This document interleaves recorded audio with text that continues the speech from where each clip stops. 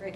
Well, we got Right. Call to order at 6. I'm going to call us to order at 6:06, and before we get started, I need to add one item to the consent agenda, which is item J, to award the bid for the driver's ed purchase of driver's ed vehicles to Denneker Chevrolet in the amount of $18,954.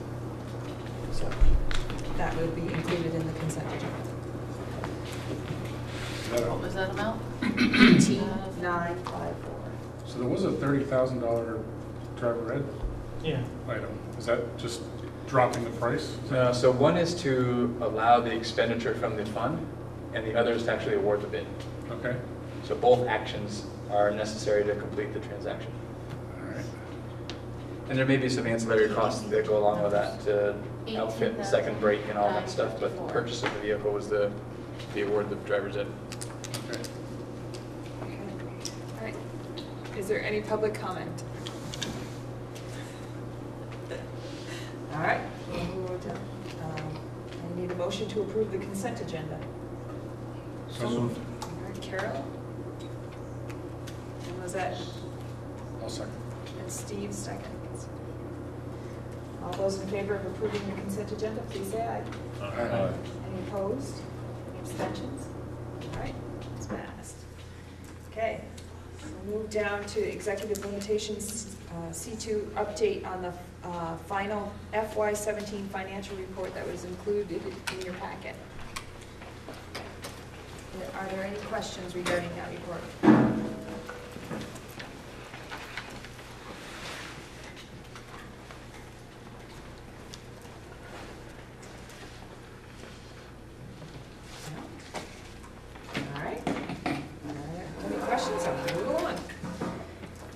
Update on the food service, that was also in your packet. Do you have any questions regarding that?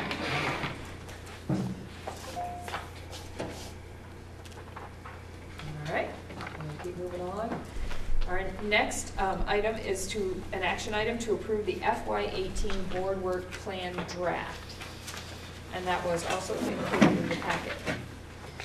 At the board retreat, I believe all the boards approved the plan as it was written, knowing that there were going to be some shifts in some things in regards to board monitoring reports, because we are coming to the end of our working time in this year, and it may not be necessary for us to produce these reports. We may work on the interpretations and get the interpretations approved, but then hand it off to the SD board to take on as their work for the upcoming year. So this is the same draft that was at the retreat. We realized there was going to be some changes to it. We were going to just approve it as it sits drafted, and then allow the changes to be brought up as they come. Correct. yes.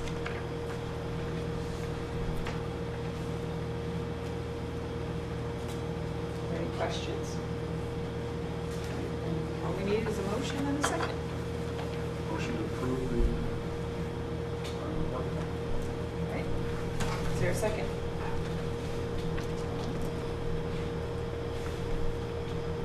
All right. Any discussion? All those in favor of approving the FY18 board work plan draft as presented, please say aye. Aye. Any opposed? Any abstentions?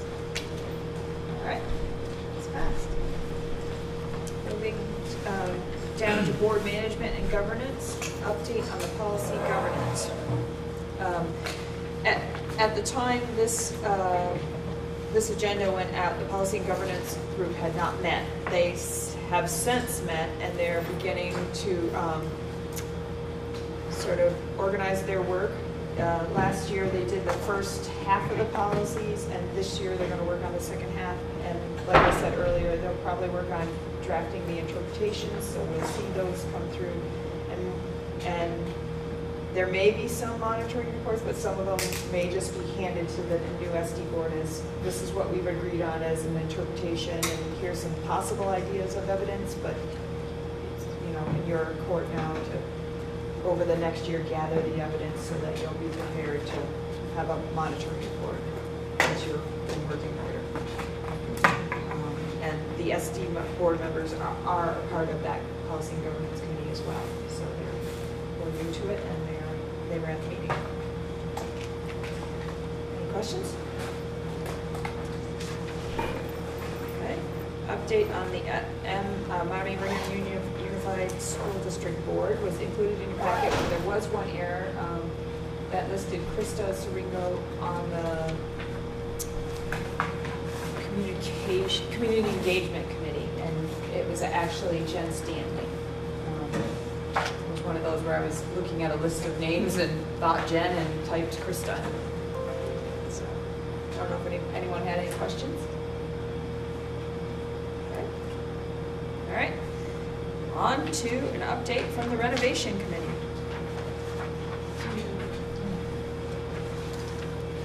Do we just want to roll it into Patrick's part?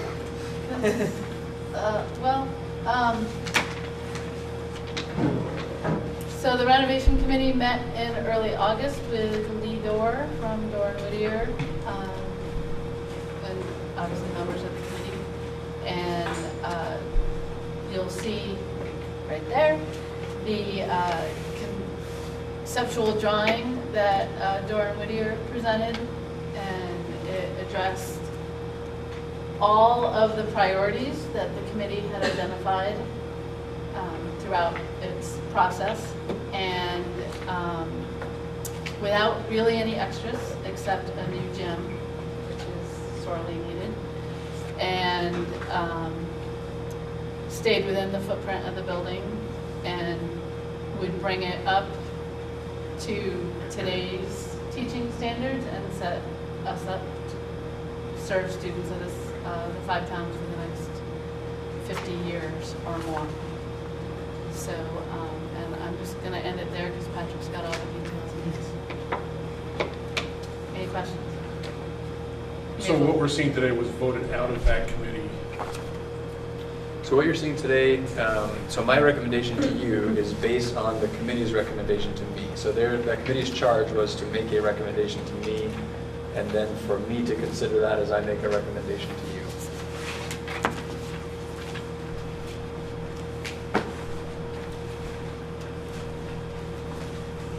Any other questions? All right. Let's finish our updates. We have an update for the Hannaford Career Center that was included in your packet. Any questions regarding that? All right. Okay, now we're down to our action item to approve the superintendent's recommendation for the bond project. So now Patrick can get into the details. Okay. So,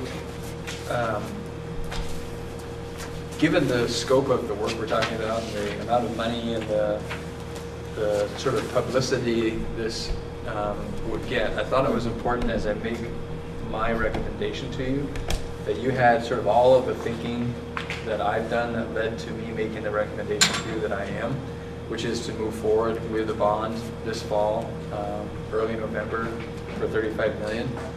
So I laid out just a lot of different thoughts I have about why I think we ought to move forward in pursuing this bond for your consideration.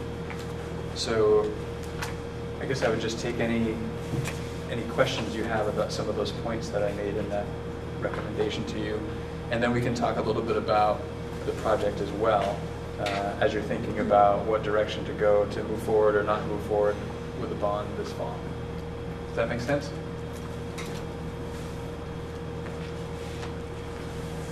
So any questions about the recommendation?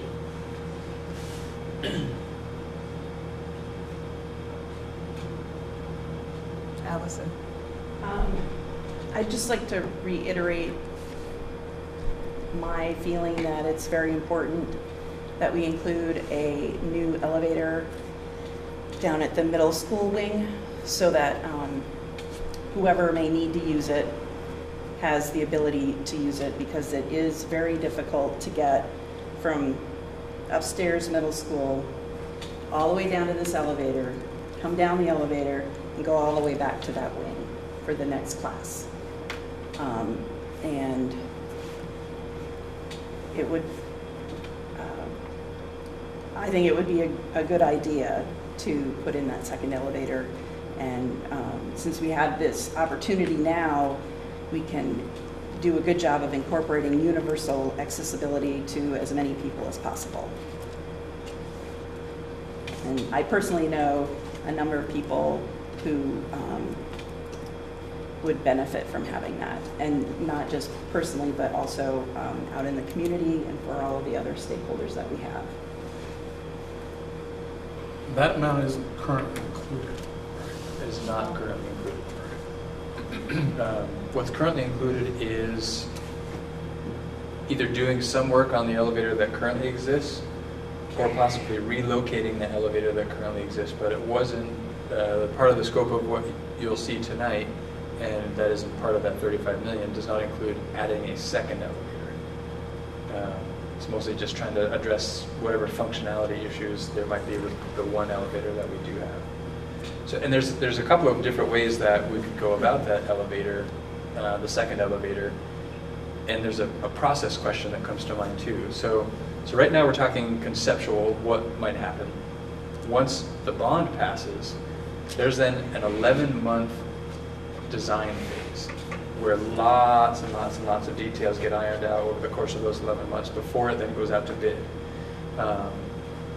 So knowing that, one approach could be, in this project, we add money to the 35 million to allow for the addition of a second elevator, or we sort of see what we can do to get a second elevator, knowing that there's over $7 million in soft costs here. That is a pretty rough estimate as to what some of those soft costs may be. That $7 million is 25% of the whole project. So figuring in probably $250,000 to $500,000 for the addition of another elevator, that gives us two options on how we could go. The other options could be to have them design it as an alternate, so that it could be either added or subtracted depending on how bids come in down the road. Right. Also curious about how many more estimates we might get in this process, either before the bond or after the bond, just to see how costs are tracking either towards the amount that we've agreed to tonight, or how we fare afterwards before it's put out to bid, or if they're even anticipating doing a post-bid, a pre-bid secondary estimate, like at the end of construction documents. So there's currently no plan to move forward with a second estimate prior to the bond, in part because last time around with the 32.6 million, that figure got some attention as well. And it prompted people wondering, well, that's one estimator's figure that they're giving us for the concepts that we've talked about. So a second estimate was sought after and actually secured, and it came in right in line with that first estimate from the same folks that did this estimate for us. So we previously had them do that second check, and it came in close. So we could spend several $1,000s to do another check on this before putting it out to bond. But we have every reason to believe that that estimate is as good as an estimate as we're going to get from somebody else. So I guess I was thinking there might be some advancement to the design between November and March, or would that simply be on hold until the bond was approved? Well, so my recommendation is for there to be a bond vote in November. So we would know by the end of November. So once the... Sorry, I'm getting my That's typical all right. bond dates mixed up here. So November is what we're talking about for a vote. We're starting everything, okay. Right. And basically, once the vote is passed, then we can initiate the design phase. No, I understand that. I'm thinking, earlier I was thinking, if this group had some issues with the amount or the scope, what's your timeline? I mean, I would imagine from now until November, there's a pretty tight timeline for you to get the process going, Very much so. warned. And just to get word out and get information to folks and communicate about the information, the proposal. So the timeline for construction is, if we get something to pass before December, January could sort of go either way, but certainly by the end of December, if we get a bond passed, then the summer of 2019, so not next summer, but the following summer, we would be able to begin construction. If we miss that window, like if it's January, again, could go either way, but certainly February or later, now we're looking at the summer of 2020 before we could break ground. And in the meantime, construction costs are going up, and it would increase the cost of the work or decrease the scope of the work we could get done. As I mentioned in here, if we use that $35 million figure, every month that we don't do something costs over $140,000 in estimated sort of increase in construction costs, based on the 4 to 5% annual increase that the architects and estimators are telling us to assume as we project out. And that $35 million includes those projected increases out to the summer of 2019 when we begin that work.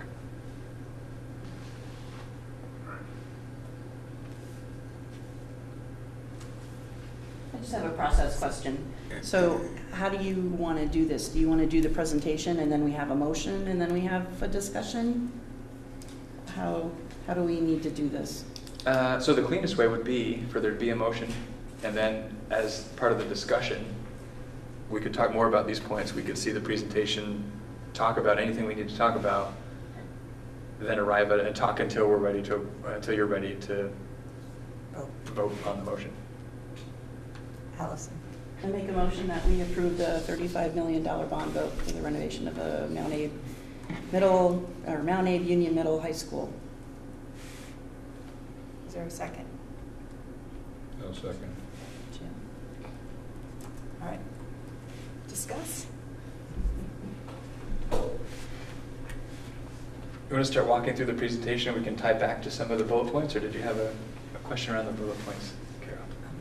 I was wondering, should this come to the public, do you have a breakdown of what parts of everything you can put a figure on? So if you do a certain thing, it's going to cost this. I think it's at the end Will of that that, all be isn't in it? this presentation? Yeah, there's one slide on this presentation that shows a lot of that. I don't know that it shows everything, but it shows some of the big ticket items and some of the more controversial items. So that's certainly there. And you'll notice that there's an agenda item immediately following this that suggests, should this board decide to move forward with the bond in the fall, that they also then form a communications committee to really think about how do we get information out to folks between now and that November vote, if it's going to happen in November. I'm looking forward to this. All right. So I should say, I have no more information on this than basically anybody else that was at the study committee. I just happen to have the slideshow on my computer, and I'm here talking with you about it tonight. So I'll invite Chris or Jess or Howard, or I don't see anybody else that was on the study committee, but chime in at any point as we're talking about some of the concepts. And I do want to just remind everyone that we're only at the concept phase. So what the doors look like, where certain things end up, is part of that 11-month design phase. So I just want to keep us away from going down into the fine details and stay at the bigger picture concept level as we're thinking about the scope of work that's going to happen. All right, so the first slide simply shows an aerial view of the grounds and the facility to get a sense of where we're looking. So this is Airport Drive. Obviously you can see the track, the parking lots, and there's really the lighter orange color here is the current footprint. This darker orange is the addition of the new gym. And Here. right, which would be not exactly off the small path. More but with a the little, pool. Exactly, more off the pool. Yeah. So we're sitting right here right now. So it would be a little to the south of that. What I also want to point out is this This road right now currently goes to somewhere, I guess, around here. But this, the project proposes a bus loop that will take the bus traffic around the back and then out this way. And this loop here would then be only for parent pickup and drop off and things like that. So it would ease the traffic flow a little bit as well and increase safety, more importantly than anything. The last proposal, last bond that went out had the addition of a gym over here. The thinking of having the gym on this end is, as you'll see in a bit, moving the library toward the front, having the auditorium here, the current gym here, you have the cafeterias, the pool, and putting this gym keeps all the highly accessed sort of community spaces all really on this end of the building, on the ground floor. So there's greater potential to allow access to those things without granting access to the entire building. Versus having it on this end, you know, it's a separate entrance and then separate from getting to the rest of those public areas. There's a question that comes to mind. I'm sure some of you are thinking about it now. Well, what about that bank right there? And how stable is the ground here?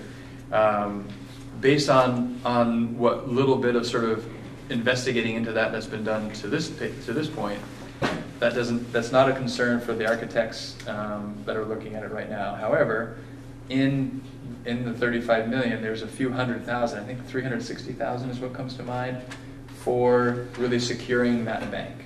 Maybe it takes that, maybe it takes a little bit more. That's where some of those contingencies come in that $7 million of soft costs. But clearly, making sure that this bank is stable and will be stable for a long time is an important part of all of this happening in the back. Good on the aerial. The next one just sort of zooms in a little bit more on the footprint. So this shows keeping the entry where it is, some significant redesign to the entry, but not relocating the front main entry of the building. However, it does mean changing the entry where the buses are. So the students would get off the buses and enter in this back hallway to come in the building. So you have, in the morning in particular, a lot of students who drive or get dropped off with some flow here, and those busing students getting dropped off here with some flow there. You can see this area here is intended for drop-off of different deliveries for custodial equipment needs, but also for some of the design technology needs as well. And you'll see when we get into the footprint that the design technologies moved from really this area of the building, upstairs and downstairs, to this back area where the library is currently located. I know the library move last time around was really controversial, in part because of what was perceived to be the cost. The driving cost in moving the custodial area to the back was including the movement of all the utilities that enter the front of the building. If you had to change where all the utilities come into the building, that's a big cost. In this move of the library, the utilities stay. It's just the custodial space and the design tech space that gets relocated. We've already, the committee feels strongly already that the metal space upstairs has to come downstairs just for safety reasons and ventilation and everything else. So since that has to move, and since basically the library would need to be gutted anyway, the added cost to relocate the library in those shop spaces is pretty minimal. So given that it's a minimal cost differential, putting the library where we want it, which would be more in the front, seemed to make a lot of good sense. And you'll see that on the floor plan. And contrary to last time, this does not call for any changes to the tech ed program. It gives them a new safe space, gets the metal shop off the second floor, keeps Matt Brown was part of the committee for this, so his input was there. We are not making any changes to programming, we're just giving them a common sense space. And I think square footage wise, they stay the same, and maybe it's even a little bit bigger. I think it's better. It won't have walls and exactly. It's designed a lot better, so it's more space, or at least the same, and much better use of the space that they'll have. A neat fact is that he worked with his students in his CAD class to give a mock-up of the design of how he would like it on the first floor to the architect who put it into this plan. Pretty neat. The chips get into the chip plant? In the back, Yeah, so I think that dot there. this is the wood chip plant right now, right? Okay. So I guess this is actually, sorry, this is where the kids would go in as they're getting off the buses. So the pool entrance is where that semicircular lobby is off the gym? Right here, yeah, I think so. And we'll get into a little bit more of the details of what this space would house, because there are a couple of other things in here as well. There's a couple of locker rooms, there's some office space, maybe some storage, as well as sort of a nice entryway here for this other gymnasium. So theoretically, if the only need was for this gym space, everything else could be locked off and folks can just get in and use that space. If you've been to Virgins, it's not unlike their sort of concept over there. Question about parking, like where folks would be able to park to access this gym. If they have to park out here and walk around, some of those things would still need to get figured out. You have to walk it for 10. A little to bit, get, yeah. Yeah, unless you get that side spot. Right. A couple of other things that show up pretty well here. So right now, this is the large calf, small calf, and the kitchen's in between. And we'll talk about a couple of, really one small thing in the kitchen that would happen. Right now there's a few, I think there's picnic tables out here, and I don't think there's any picnic tables out here. What we hear is the picnic tables here, especially on a nice day like today, really highly sought after space for kids during lunchtime. So the idea here is, add some windows to this to really get more light into that small calf and make this a more intentional outdoor eating space and a little bit more pleasurable of a place to be. And then to do the same off the large calf off the front. So kids already are able to go outside and have their lunch in particular off the small calf.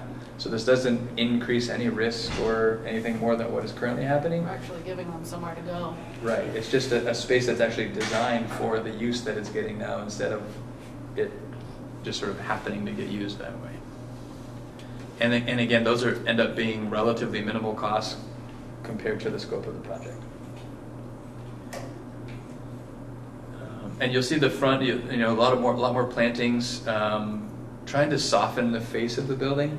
And there are a lot of other things that you'll see on a slide later on that show some attempts to soften that face to give it less of a brick appearance and more sort of glass and landscaped and a little more curb appeal, which I think makes a big impact on everyone as they're entering the building. Any other questions on this space, on this slide before I move on to the next? So this is where it gets a little bit harder to make out all the details. But sticking with the gym idea that we were just talking about, so this rectangular piece is the new actual gym space. Right now it's currently sized in this proposal for a full regulation size high school basketball court and bleachers on both sides. So it would essentially duplicate. You can see square footage wise it's pretty much the same as the current gym. So that really gives two viable options for whatever events are going on, which I think will be advantageous. This is that sort of entryway, and these gray areas are how it just sort of attaches to the building. These are locker rooms right here. So right now anyone that's in the pool comes out of the pool across the hall, and so this is the ladies' locker room here, and the men's locker room is down the hall. So if you're going to the men's locker room, you come out soaking wet from the pool, and walk down the hall, and go in to the men's locker room. There are problems with that. As you can imagine, wet feet, wet floors, water dripping places where you don't want water dripping. And so this adds locker rooms here that double as locker rooms for the gym, the new gym, and for the pool. So people don't have to go out into any hallway. They go from the pool room into a locker room, get dried off, get changed. Individual showers versus gang showers, for obvious reasons. Kids just don't use gang showers anymore. Can't say that I really blame them. So fewer shower heads, but ideally showers that are accessed a little more regularly. This space over here is either storage or an office. Can you remember? And the print is too small. Athletic storage. Athletic storage, right. And there was gonna be some office space in there with the locker rooms. The locker rooms could also serve as a referee changing room, which we don't currently have. Was there space for our athletic trainer? There wasn't one designated in this Okay. concept. Or there might have been room to put somebody in there. And just to be clear, the addition of these locker rooms doesn't remove these locker rooms. So these would stay locker rooms. Will get redone. But right, so one thing that's important, just as a blanket statement, there's a lot of rooms we're not going to talk about in depth, but important to know that all of the rooms will have a fit and finish upgrade. So new doors, maybe new flooring, maybe new walls, like some of that sort of thing. So they get sort of a makeover, but structurally, a lot of rooms don't have walls changing. So the real cost increases are driven by moving walls. If we move a wall from here to there, that's a big cost. New flooring, etc., relative to the scope of this project, not such a big cost. So even rooms we don't talk about, fit and finish upgrades are part of this. This is that outdoor space that we talked about. It'll be sort of between the small caf and the gym, sort of off this corner. Make it a nice sort of courtyard eating area. Small caf. This is the one addition to the kitchen. So this space right here is the kitchen in between the two cafs. Cold storage is an issue right now. There's insufficient cold storage space in the kitchen. So we would move some things around to be able to add cold storage here. Again, some fit and finish. Talking about opening up this service line. As you can see, it's pretty closed off right now. On both sides, yeah. On both sides. So this would be really just opening that up a bit. But really not a ton happening in here. If you remember from before, the idea was to move the kitchen to one side, I think, and make one much bigger caf. When you start thinking about what's involved in moving walls and all of the, the gas supply, the electric, the ventilation, etc., for that kitchen, that was a big dollar figure. And so the direction that the architects were given was meet our priorities in the most cost-effective ways that you can, which is why the second elevator didn't make it as a really high priority on the list of all the things that we were talking about. So adding that second elevator, it's not a required thing by code. It certainly would be a good thing, but as they were given their charge, they didn't include that because the charge was meet the priorities at the least cost possible. Then you can see on this other side on the large caf, so that would be just out those windows, having a similar eating space. And that more or less wraps up this end over here. This is where the library would be located. So this would be the library commons area.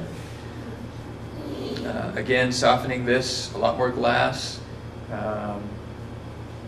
Square footage wise, again, I think it stays pretty close to the same, but it's used a little differently. Off the end of this, we have a couple of classrooms and breakout spaces, not unlike what we have now, which I think are pretty well utilized. So as the model shifts to more of a commons, a learning commons, there are students that may come in here for additional support, and to have some extra space for that to take place makes a lot of sense with the model that we're working with.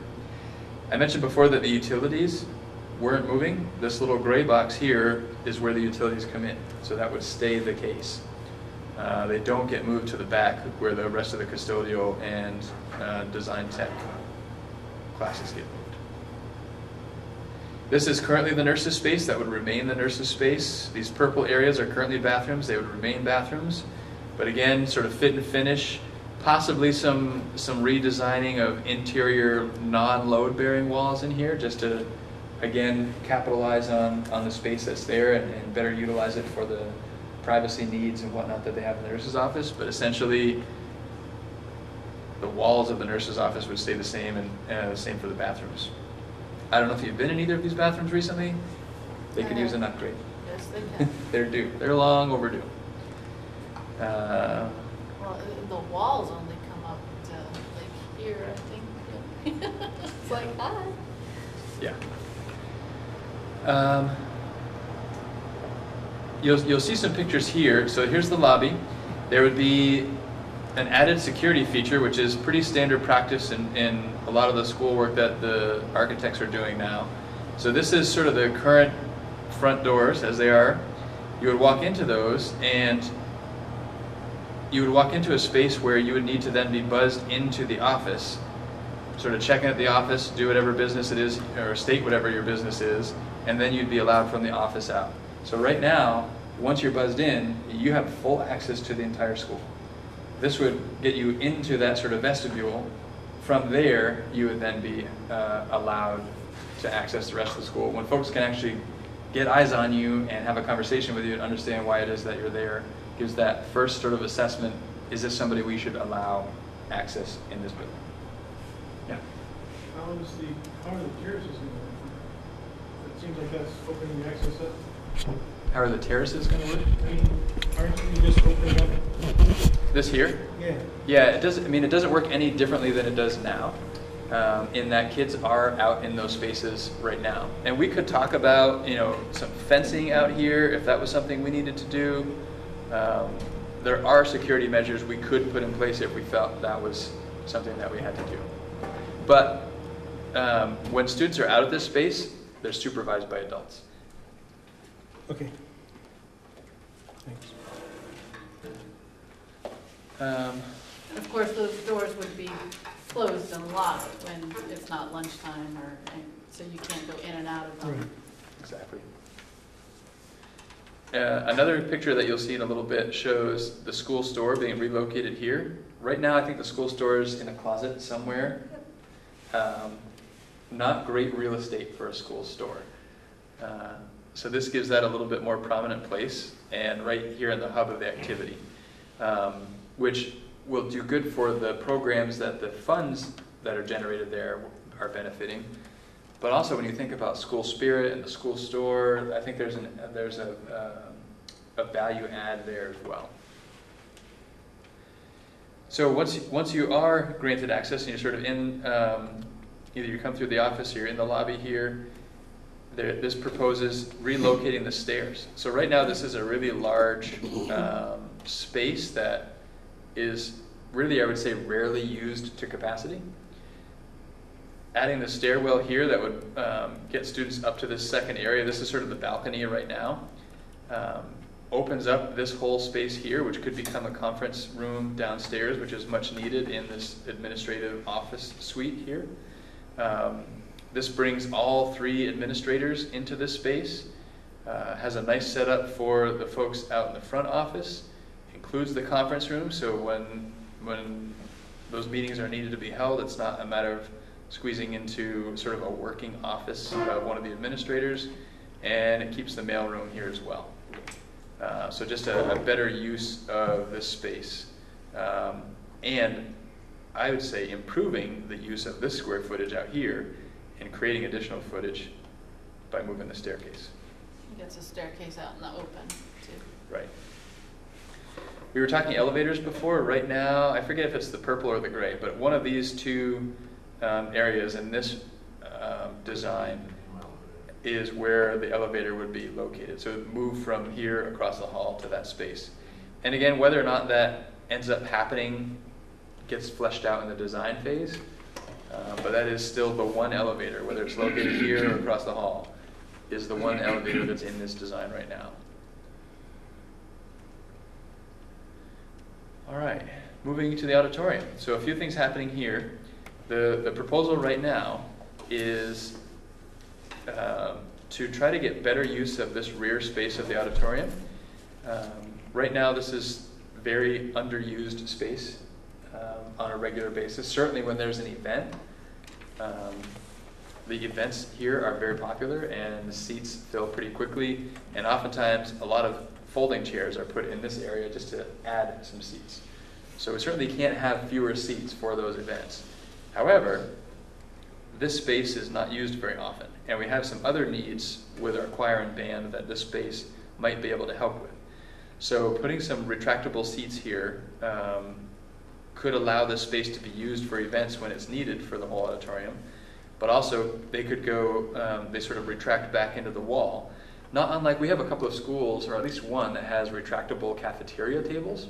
So they sort of open the doors and they pull them out and the tables fold out and kids have lunch there, time to, for lunch to get picked up, they fold back in and they are stored neatly for those multi-purpose areas. So I'm envisioning something like that here, where pretty easily the chairs kind of fold back into the wall when they're not needed, and when they're needed they come back out. Town hall theater has that same setup. Okay, right. So just giving some flexibility to the use of this space. This proposal also has the addition of sort of a folding wall here to really make this a separate room from the rest of the auditorium, which again I think helps with the flexibility. I thought those were retractable doors that we already have, but we don't use, so because they're broken or something? Because Yeah. the pockets are there for Yeah. the doors, but the doors are not there any longer. Right. So this would there's money in here to replace Get it the all doors. if it needs to. You know, again, it's hard to know until you really get into it if you can buy just the doors to use with the pockets we have, or since the place is going to get sort of redone anyway, do you just go with different pockets? But there's money in here to take care of that. So also new seats here, and a lot of upgrades. So structural upgrades to the stage, as well as sound equipment, lighting equipment, etc. Some of which has happened pretty recently, so we'd have to, in the design phase, really flesh out what do we need, or what have we upgraded recently enough that we can use, and do that sort of work in that design phase. Kind of a lot going on over here. Talking about accessibility, this area is somewhat of an accessibility nightmare right now. This is the band choir room right now, and students enter pretty much, typically I think through here from the hallway door, but there's also secondary access on the other end. But this, if you've been in there, it's a pit basically with stairs going up that I think folding chairs are put on for the band. So accessibility is a real challenge there because there's no ramp anywhere, there's no lift, there's no way for someone with accessibility needs to get up and down in that space. So this proposes bringing the floor up to the same level in this space. And it would be the same level as where students enter from the hallway here. And because of the volume that would be lost, and volume plays an important role in the acoustics for band and for chorus, we would take the ceiling out, which would be the floor of the space above, and recapture that volume that way. These spaces would be similar in their use now, so there's several breakout spaces here for lessons and whatnot. There would be space that would remain there, but be made accessible for those lessons.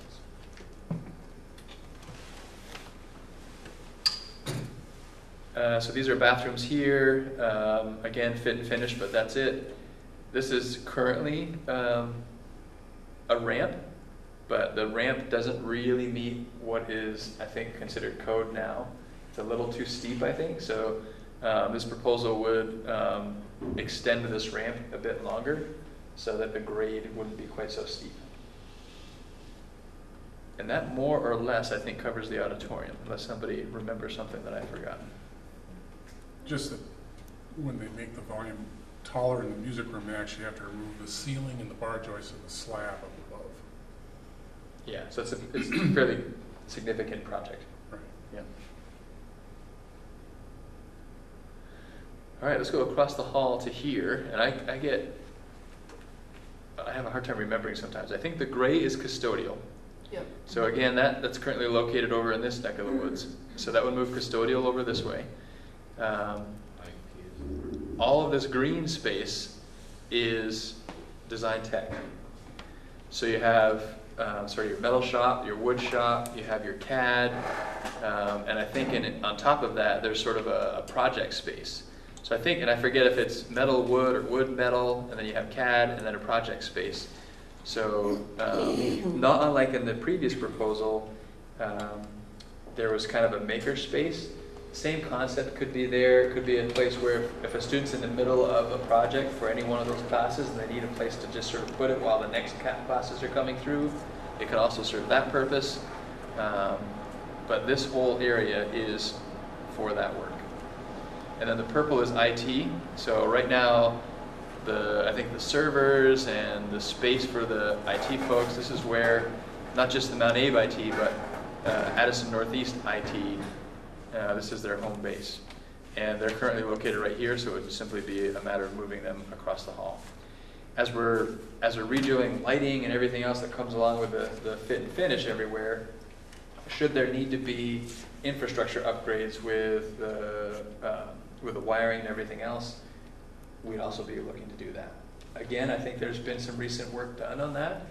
We're not going to redo something that doesn't need to be done, but while we have all the ceiling tiles down, changing lighting and everything else, that's the time to run new wire and sort of look ahead with what is sort of the current standard and try to project out as far as we can, because the less often we have to replace these things, the better, because the labor involved in pulling ceiling tiles down and running cable and everything else is, I think, the lion's share of the cost of doing that work. Questions about that area? If you remember from that bus loop in the back, this is that delivery area. So whether it's custodial deliveries or design tech deliveries, everything come in and out this door in the back. A lot easier than having to lug whatever they're lugging right now upstairs to the metal shop. Through the windows. Or through the windows. Or the ventilation right now that I think pumps out the window, so there's sort of this ugly, boarded up kind of looking window right in the front entrance of the building. Where's the student entrance back there for the buses? Over. Is it this one? I think it's there. Right here, maybe? Yeah. Yeah.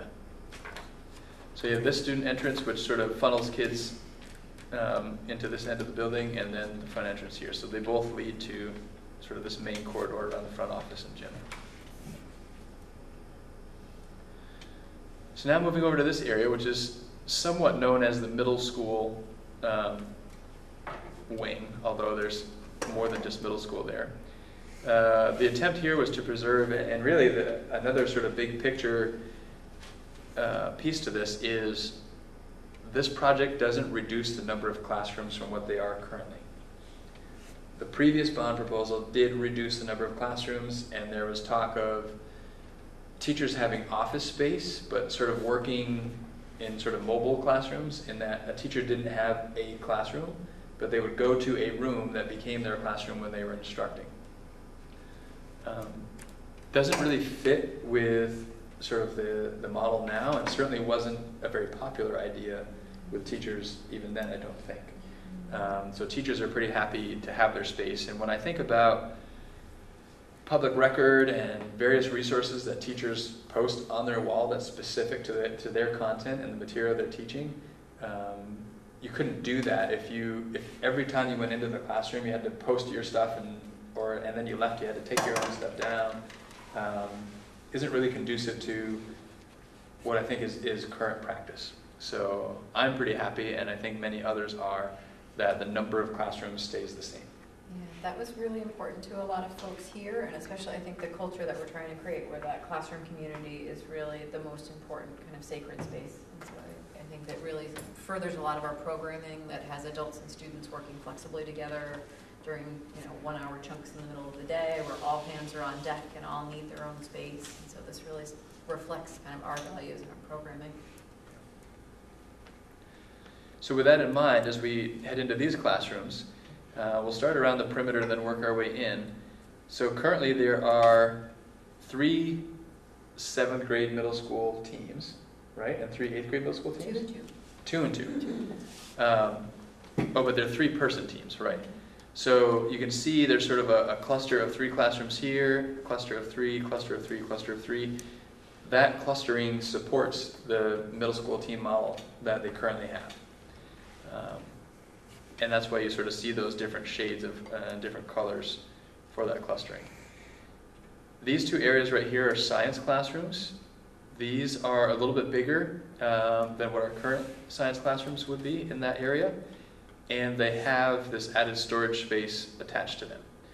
So what this would allow for is a portion of this space to be sort of more like lecture kind of classroom space, and for the other portion of it to be more lab space. So it creates a multi-purpose space here and then duplicates that there with storage for various things off the end. This is currently, so this is the art room. Right now the art room is about half that size, and this allows for proper storage and space needed for what is the typical design for art classrooms right now. This is a guidance office, so that the middle school designated guidance person would have a space down in around these classrooms.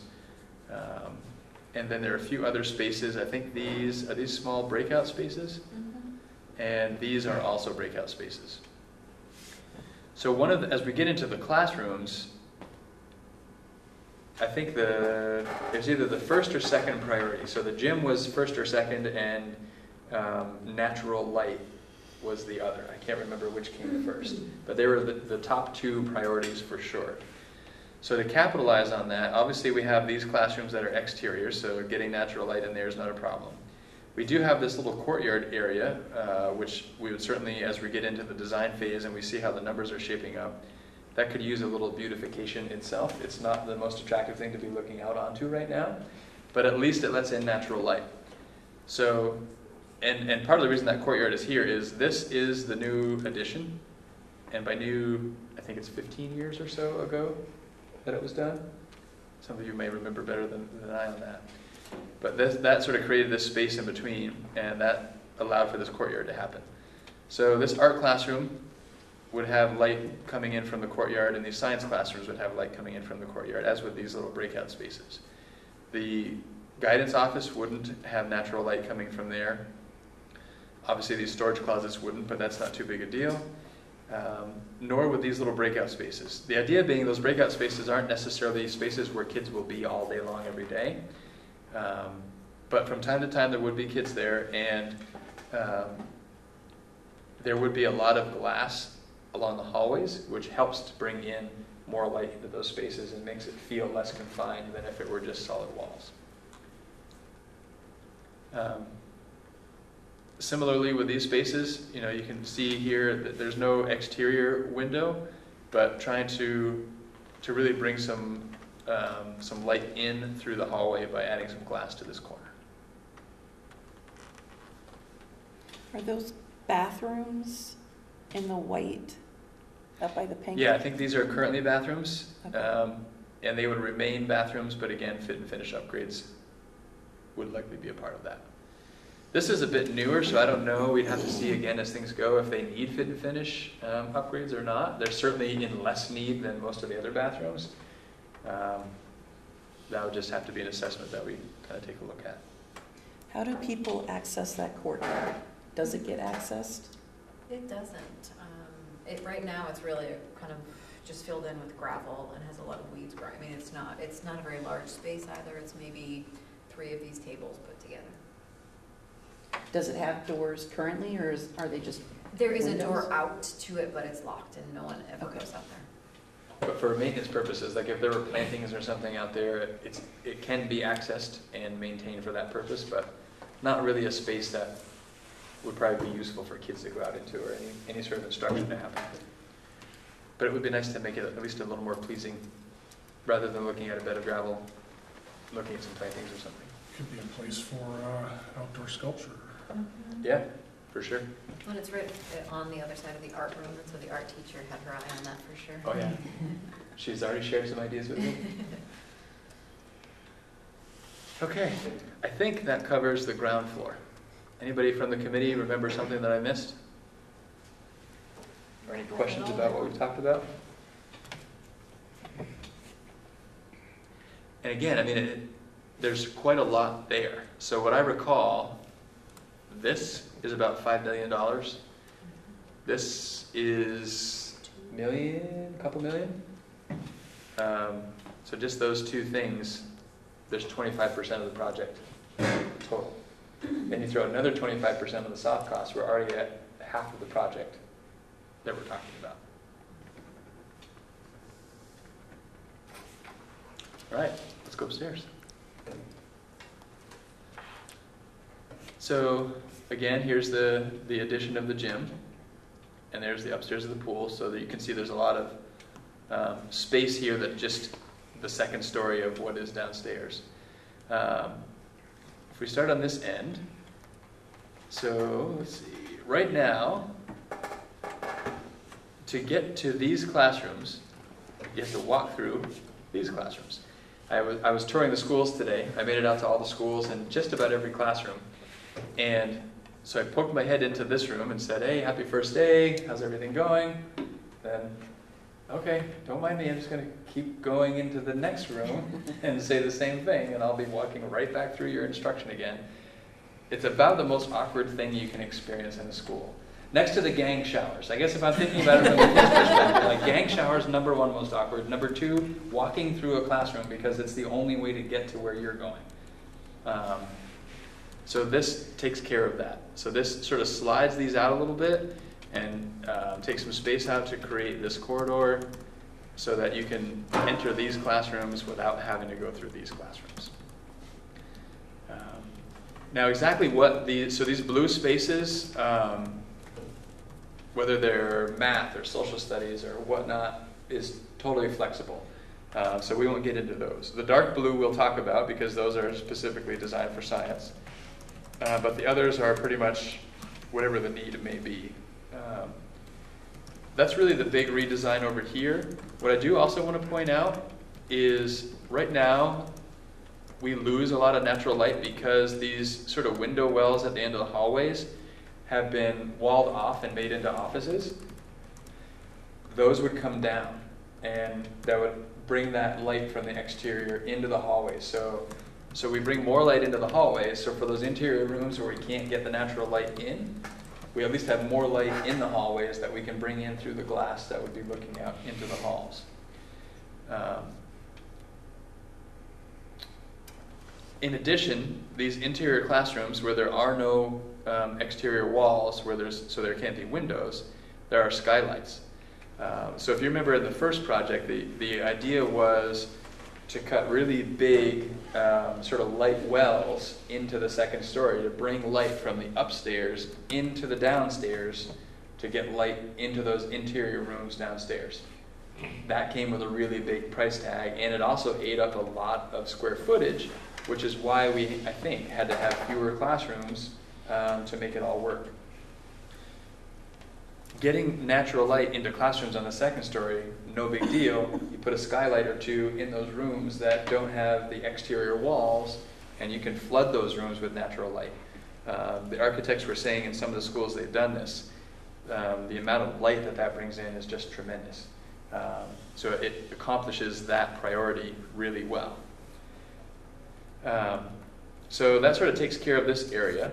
These are, I think these are this color because they would be art spaces. These are currently art spaces. They would stay as they are currently in use, in part because I think there's some equipment up there that's pretty specific to it. Yeah, so keeping the kiln there and everything that's set up for the kiln there makes sense. But again, fit and finish upgrades. Coming into this area, so this right now is sort of the teachers area where they have lunch, the faculty bathrooms and things are here. It would stay for that same purpose, but again, fit and finish upgrades to that space. Again, these could be whatever classroom space they need to be. Right now, this is the current metal shop. Right here's that window I was talking about that's not so attractive. And this sort of loops around right now for, I think CAD is here, and there's another sort of design shop in here. So that's a new corridor there as well, right? Right now, Yes, the faculty space backs up to those metal shop rooms. Yeah, so this creates a little bit of space there as well to alleviate some of that. And I think, again, is that breakout space? Bathrooms right now. This is currently bathrooms, okay. The two small, on the sides. Okay, so the bathroom here, Adult bathrooms. bathroom here. Maybe that was the breakout space. I can't quite recall what that was. All right, coming up this way. So this is currently the wrestling room, and there are adjacent locker rooms to the wrestling room. If you remember the wrestling room, it's just terrible right now. I can't describe it any other way. It's not a great space. It's, yeah, really everything about it just doesn't work well. It's too small, it's too dark, it's just in need of a lot of work.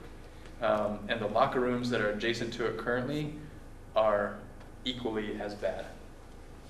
So what this proposes is, I think, making the wrestling room a bit bigger so that an actual regulation mat can fit. Right now they have to, I think, cut the mat so that it fits in the space.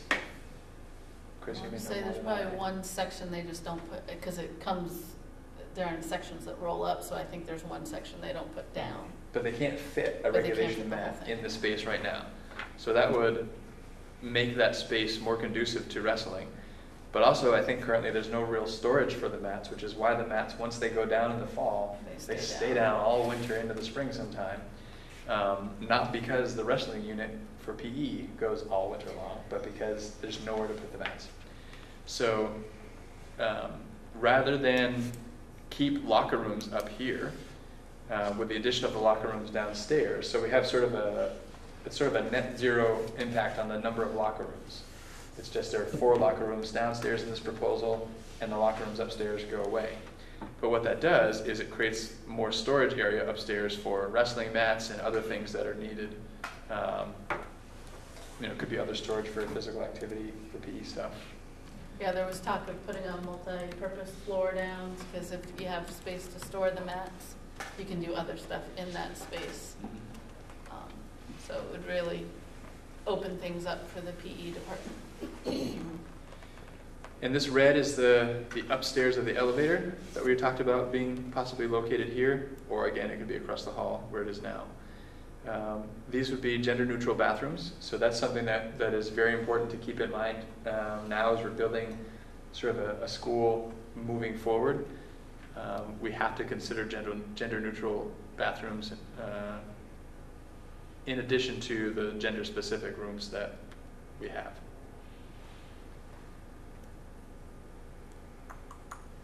One thing I forgot to mention, over here you can see this proposal has some added windows into the pool area, which again adds some light into the hallways, adds sort of a nice feature to the pool, and then that same idea carries forward here to the gym. Whether they end up being up high so kids aren't peering down into the area and using it as sort of a spectacle, or they're brought down low, who knows? But just sort of getting a little bit more light flowing through and among the rooms. So this is the current balcony as it is now and would be continued to be used that way. But this is the staircase that would be added to the lobby that would be the way for kids to get upstairs in addition to the elevator. And all those other stairs, so there's a stairway at the end here, there's a stairway over here, stairway here, those would stay as well. I think the last proposal had some of those stairwells moving, which again was costly. So the stairwells stay where they are in those other areas. We move this staircase from over here and figure out where the elevator makes the most sense. And those are the ways that kids would be able to access the second floor. And I'm assuming if the decision was to put another elevator in, it would be somewhere on this end or built in somewhere, but to get access upstairs from over here via elevator rather than having the one elevator just be on this end. Patrick, what's the room that's directly over the band room? This one? Yes. So that wouldn't be a room. That would actually be the band room from downstairs. That's where we lose this. Right, so that's That's the ceiling that would go away. right. So that's And the the- ceiling that would go away. So this would be actually open to the band room downstairs. That's what that little note actually says. What's that, sorry? That's what that little note actually says. You Oh, can't read. okay. It says Yeah. open to band room. Wait, are you having trouble reading that, Allison? Is that Yeah. okay? coming back here as we kind of work our way across. So this would be, and currently is much of it, sort of a guidance suite. So kids would come in to this sort of office space, and then we would have individual rooms for whether guidance counselor offices or sort of small group rooms. And there would be also a conference room here. So just like downstairs, this is where the stairwell currently is. It created an office space or a conference room downstairs, and this would create a conference room upstairs. So as guidance counselors are meeting with families and kids, they have some privacy to do that, and they have a space sufficient enough for people to join them in that conversation. I think that's more or less what this entire blue space is for. Continuing over this way, so this is the planetarium now. It would remain the planetarium, again, fit and finished, but it would stay as a planetarium. And again, what these classrooms end up being, maybe they stay the same as they are, maybe there's some reshuffling, but they're sort of more your generic classroom space. This is, I think, actually a special education space. And I don't recall what that one is. Anybody remember what that space was? Just a classroom, right? I think it's recaptured space for the space lost for the band ceiling. Oh, right, yes. So that space sort of goes across to here. Which I think right now is maybe CSAC offices. Is that right, Jess? Right now, no. The CSAC offices are in with guidance right now. So that space right there is the special education space. Okay. This darker blue, which you see over here as well, is specifically science labs. So that same concept of this in this larger space, a portion of it being more classroom oriented and a portion of it being lab oriented. But again, modern day lab versus current lab. And each of these rooms has their storage off to the sort of off to the side.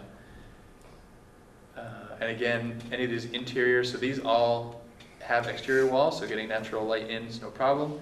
This one does not, so there'd be a light or a skylight.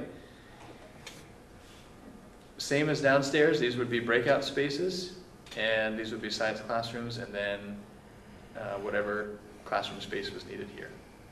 Another piece, if you notice downstairs, there's a really carving out the space for middle school teams. I mean, I think I envisioned that top space along with the mirrored science classrooms.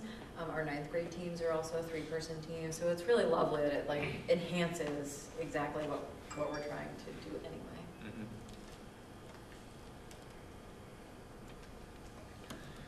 Questions about upstairs?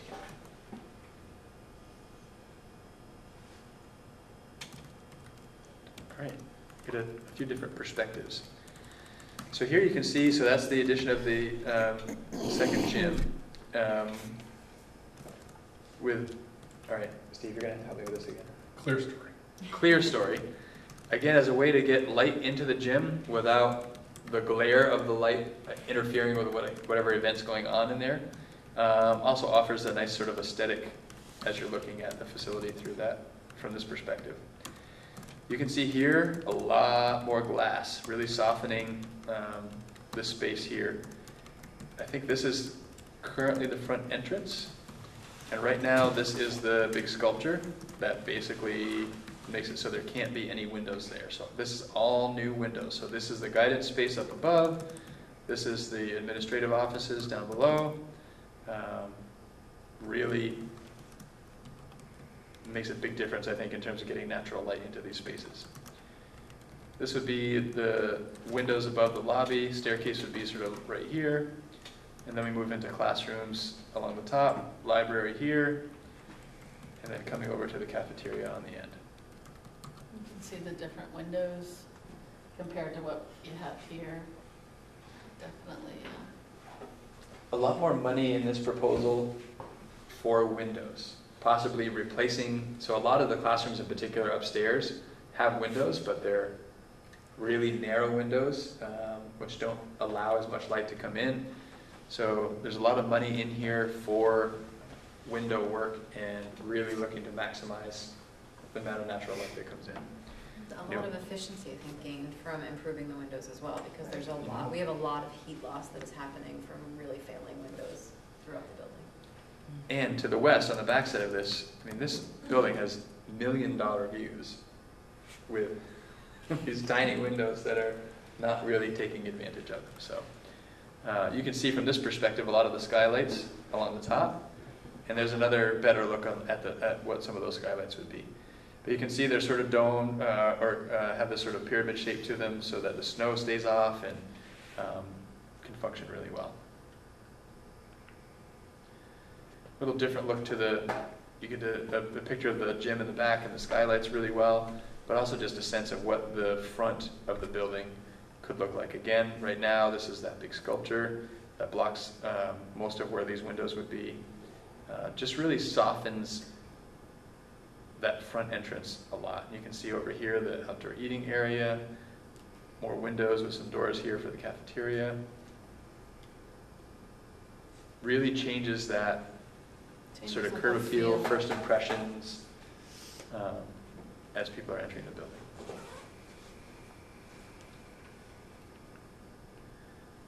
Just another angle, the same thing.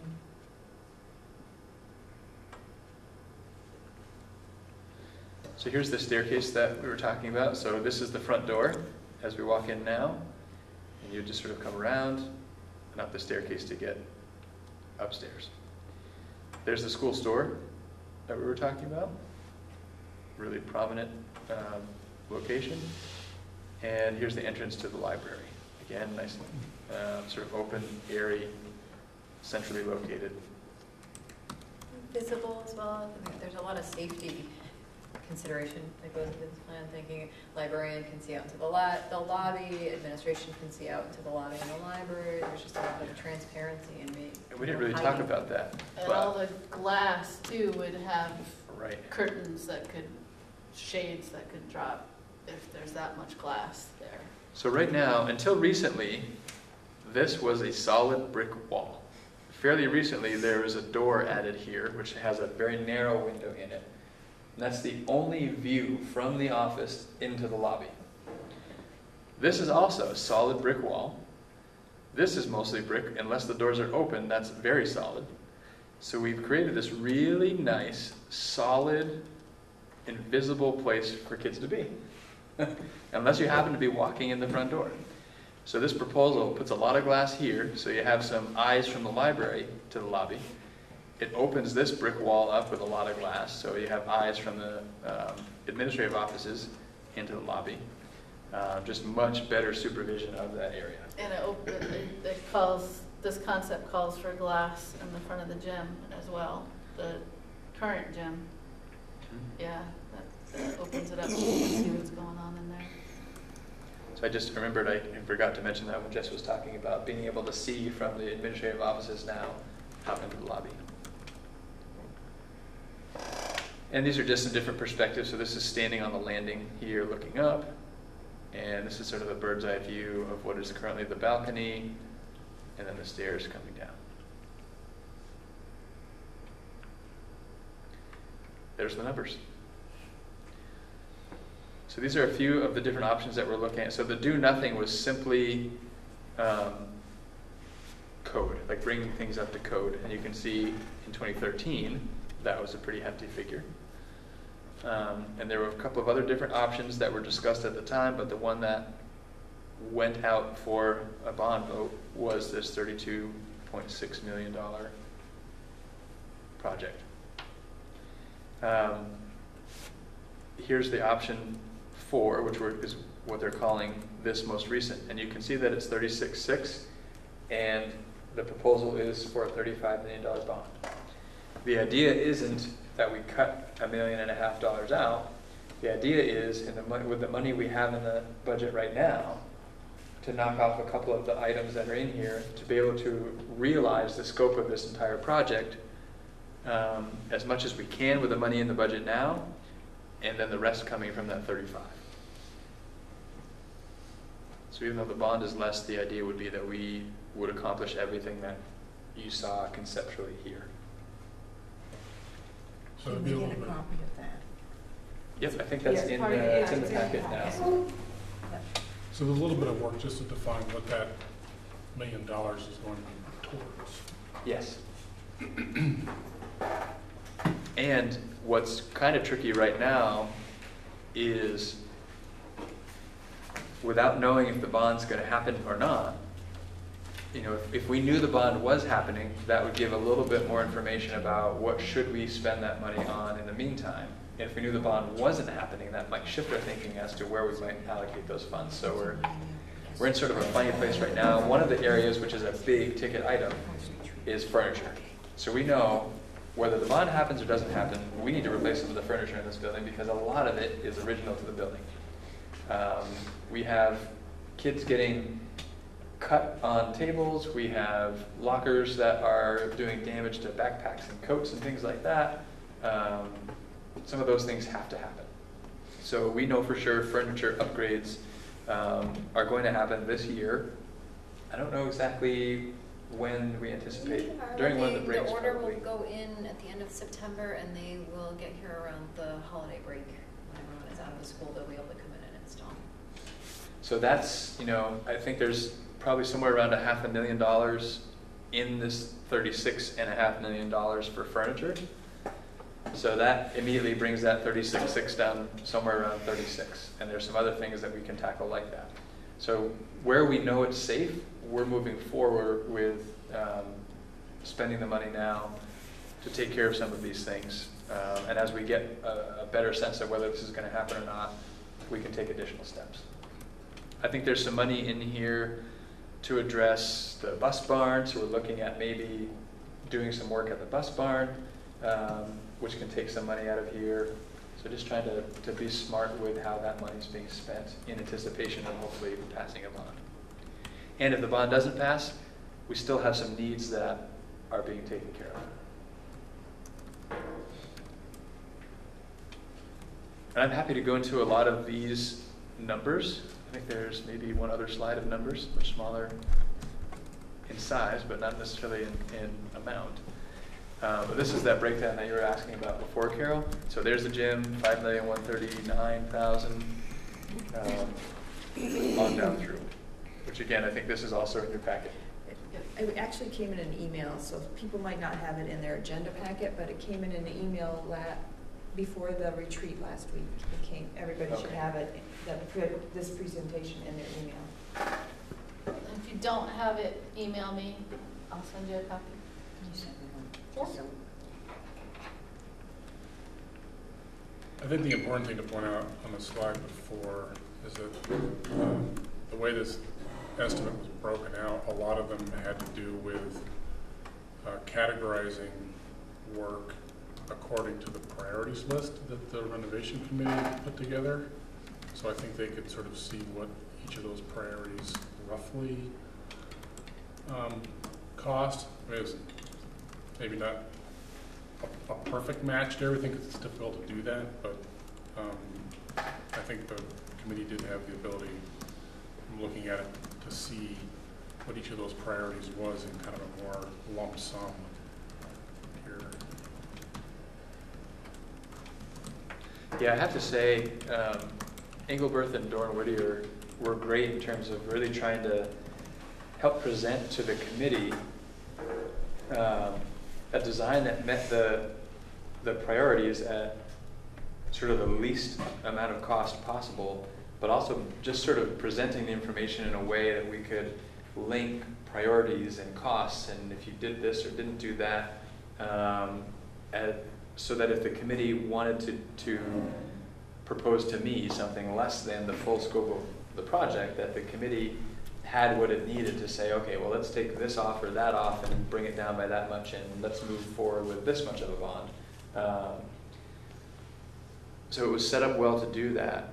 In the end, and I agree with their recommendation, the committee said, basically, it doesn't ever get cheaper to do this work. Let's do it now. Let's get it all done, and take care of the needs of the building. And that's why I really wanted to capture in my proposal to you some of the factors that the committee was wrestling with in terms of the cost of not doing the work. You know, it's evident the cost of doing the work. Sometimes what's missed or lost is the cost of not doing work. And so that was sort of the perspective I brought to the proposal. What would be the length of bond? So these figures have a 30-year bond. Just given the amount of the bond, that 30-year figure makes it a little bit more palatable each year in terms of the bond payment. And as it said in my recommendation, based on what we're looking at for that $35 million over 30 years, the $1 million that we have in the budget now covers about 45% of what the principal and interest payment would be each year. So you could essentially say that really 55% of that 35 million is what we're saying has an impact on taxes. And in some ways, that 55% of 35 million is what we're comparing to 32.6 million from last time around in terms of what's the cost really going to be above what we're already paying in taxes. Because last time around, there wasn't any money in the budget to be applied to principal and interest. Now we have $1 million head start on where we were last time around. So yes, it's $2.5 million more than what was asked for last time, but we're still in a way better position to be able to afford it than we were 3 or 4 years ago for 32.6. If they start in 2019, when do they end? So there is one of these tiny lines up here somewhere is, I think they called it project compression or schedule compression, I think maybe, Right. where there's some savings from finding ways to do the work a little more quickly. So I think they were saying probably 2 years, maybe 2.5. I think 3 was on the high side. But again, they were talking about some of the things like just the oversight of the project is $60,000 a month for every month that they're here. So the fewer months that they're here, the more savings we're going to realize. So anything we can do to shorten the window of time they need to be here, which is primarily driven by how much of this space can we grant them access to at one time, we can reduce that cost.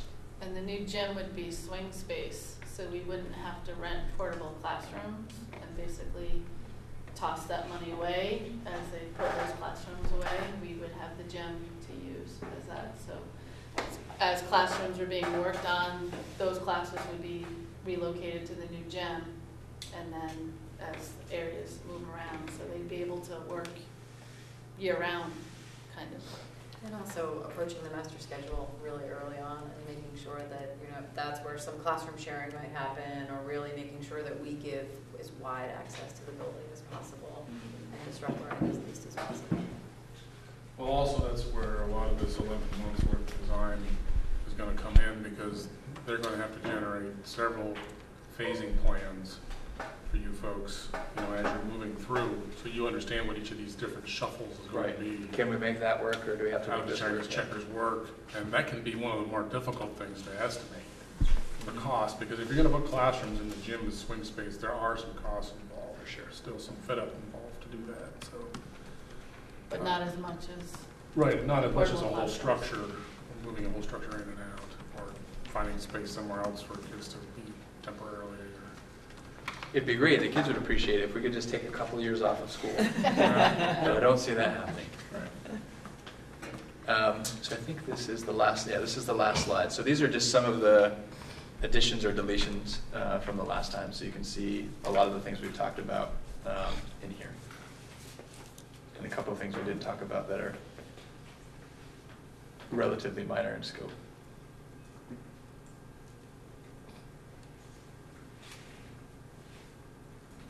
Any other questions without getting too deep into the details?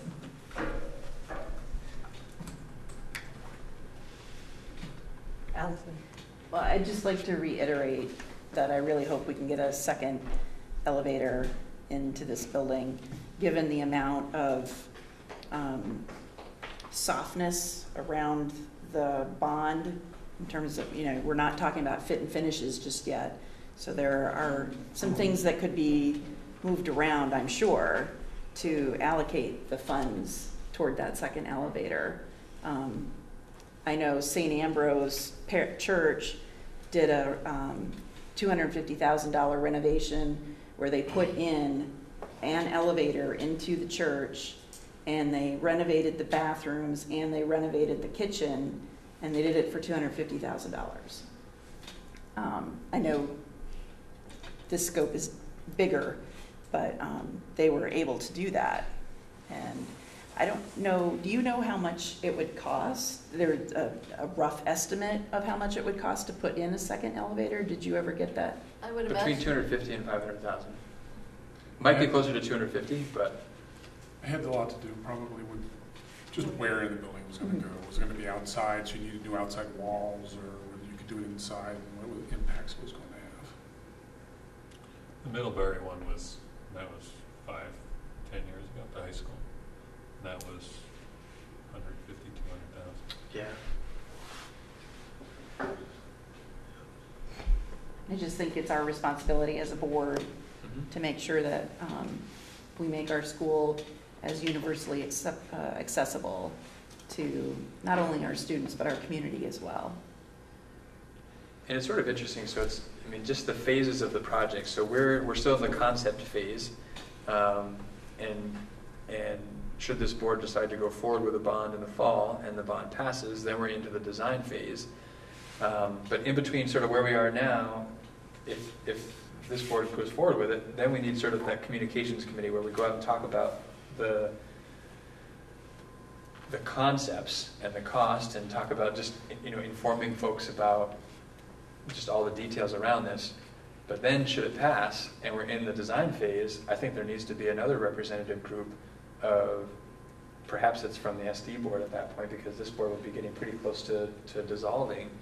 But there has to be board representation, I think, in the design phase as we're tossing, because there's a lot of details that get ironed out. And you know, certainly administrators and teachers and students and community members have a role, but I think board members for sure have a role in that design phase too, as we're talking about exactly what happens and what goes where. So multiple opportunities along the way for lots of people to contribute to exactly what the finished product looks like. Well, and also at that point, I know you won't be getting another estimate before November, but you will be getting further updates during the design process. So at that point, you'll have a little more better information. You'll be more focused about what the design is and what the costs are, and you'll need to make some decisions based upon whatever those results are. Right. And so maybe we're pleasantly surprised when the design phase is over and it's going out to bid and we're getting bids back and we're seeing figures considerably lower than what were anticipated. Again, when you're sort of taking on a project of this size, you have to sort of assume the worst and hope for the best. And that's the figures you're seeing are sort of a not to exceed, just in case we run into lots of different things, this ought to be enough to be able to accomplish the concepts that are there. If we don't run into some things that we might run into, or if we see these bids coming back lower, you know, a couple % is a lot of money on a project this big. So we can be pretty close and have it be a lot of dollars difference. Do you know of any financial help we could either get from the federal government or from the state? Is there anything out there? There's nothing that comes to mind. There are certain groups that have some interest, like we might be able to work with some groups that are interested in supporting the arts and get some contributions toward the auditorium. So we might be able to piecemeal some things from various organizations, but there's no state aid, and I'm not aware of any federal aid. Are you, Howard? I don't think there's anything out there. It used to be the case that the state paid for, you know, a portion of the construction costs, but it's been several years since that's been the case. Lots of regulations and no money. Bingo. Lots of regulations. The permitting, there was a figure that they threw out, I forget what it was, but just permitting and all the applications and all the paperwork that goes along with a project of this size, just the dollars associated with that are pretty considerable. We could all renovate our house quite handsomely on what it costs for the permitting and all the stuff for this project.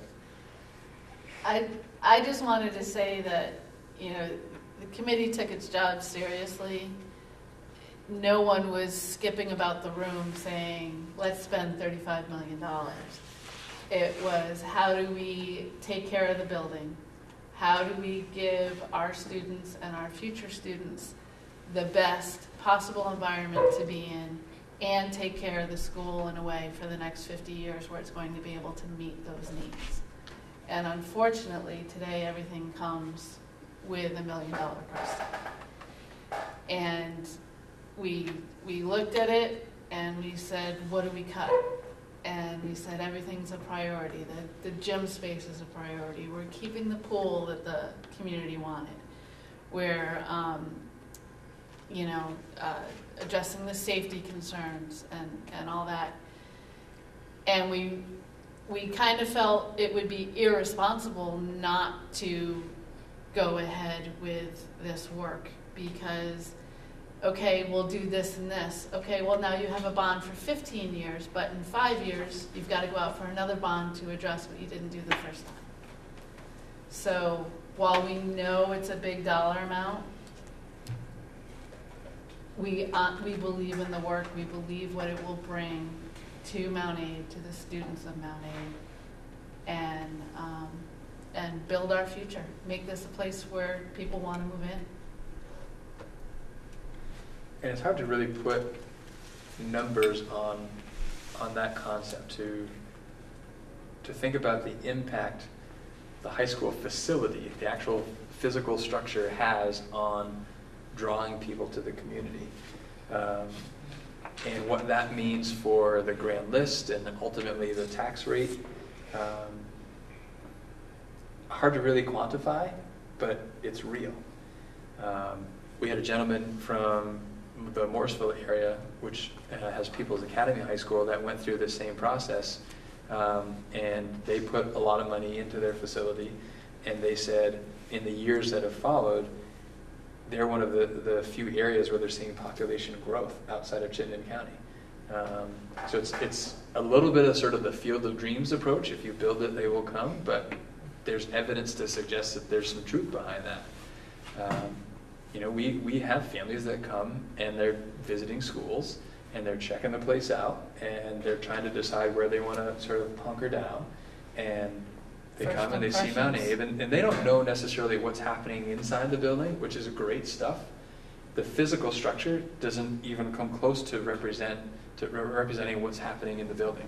What they see is the building. And 20 minutes to the south, and they've got Middlebury Union High School. 15 minutes to the west, they've got Virgins, and 20 minutes to the north, they've got CVU. What about what they see here would make them choose this location rather than 20 minutes or 15 minutes or 20 minutes? And most people aren't going to go in depth. And they're going to go off, oh, well, the school's not very appealing. And that is selling short all of the great things that are happening within these walls, all the hard work that our staff and our students are doing. So. And that's the piece for me too. I want that for the students and the staff as well, not just for the people who might want to relocate here, although that's a great benefit. But the building doesn't look like what's happening here. Right. And it doesn't look as valued as it is. Yeah. In fact, some amazing programming and innovative work has come about in spite of some significant limitations in the building. And that you mentioned the hidden curriculum too, that the environment that the kids are in boosts. There's so much research about natural light, fresh air, and that effect on student learning, and so that often increases achievement, and never mind kind of what attitudes they absorb about or inferences they make about how much they're valued based on the surroundings that they are in.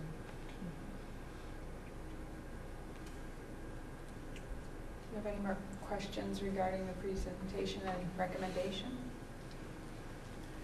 Has there been anybody but me that has actually heard from the public as to what they feel about this after seeing something in the newspaper?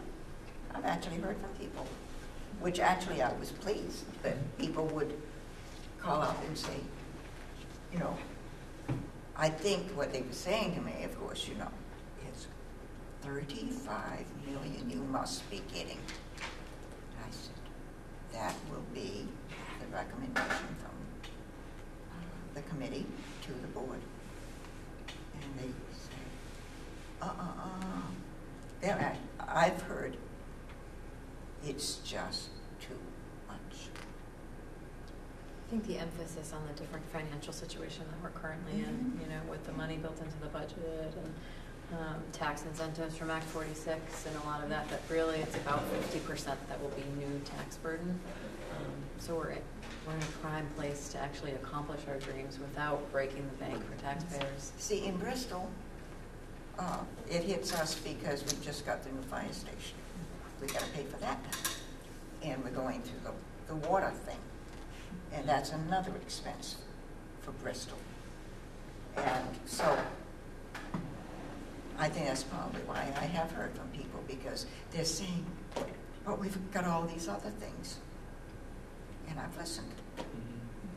And I have a daughter who's in 4-H, so I had the pleasure of living at field days all week, which is prime opportunity for people to ask questions about what they're reading in the newspaper. And it sort of, the timing came out that the article came out sort of during that field days week, and I had lots of conversations with folks.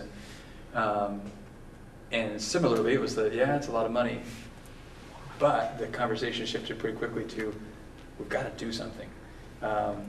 And that was an opportunity to talk about the cost of not doing something. Like if we can agree we're going to do some significant work here, which I don't think anybody disagrees is needed, we can debate what the work is and how much it should cost, but I don't think anybody disagrees we've got to do some serious work. Every month we wait costs tens of thousands of dollars, tens and tens of thousands of dollars. So not acting is much more costly than determining what it is we're going to settle on something and get it going and get the project started. Because the more we wait, the more it's going to cost. Certainly the cost increase is going up at a rate greater than what salaries are going up at. So in terms of affordability, it's more affordable now than it will be in the future. You know, a 5% cost increase, if that's true, that's more than the typical salary increases. Or folks on fixed incomes, that's more than what the percent increase they're getting on an annual basis. So it only becomes more and more unaffordable the longer we wait to do something. And also, if the interest rates go up, you'll find that you're going to be putting more money in interest, and it's going to hurt the amount that we can use toward the renovation of the building. With $1 million even in the budget now, you can't pick a particular project and finish it over the summertime.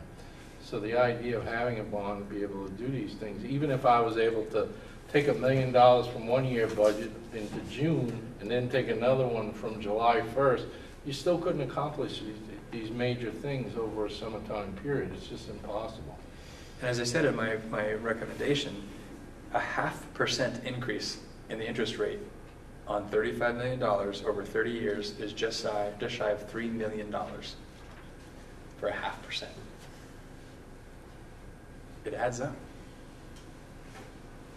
Yeah, and it's pretty difficult to look through the program and the priorities and understand what you would cut out of it.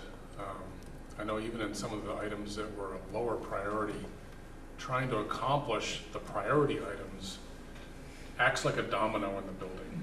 We're not increasing the footprint of the building, so if you move tech ed downstairs, even though renovating the library or moving the library wasn't a priority, as high a priority, in order to find some place to put tech ed, that almost had to happen. And so you look at those kind of dominoes in the program, on top of the fact that just doing the code work is $12 million. Just Was. Yeah. 3 or 4 years ago, it was $4 $12 years ago. Now they're telling us it would be around 17. And to just do the code work, just do the code work and put a new coat of paint on the place. Now all the programmatic issues that the building is having aren't solved. Right. And every time you try to solve one of those programmatic problems down the road, you have to tear out the code improvements you made. You're sort of throwing money away for correcting code problems without first adjusting the program. So it's a little difficult now with the amount of work that needs to be done to figure out how you actually pare it down to make it efficient and cost effective. So I can see why the committee in the end said, you know, we need to put this all out as a package. Mm-hmm.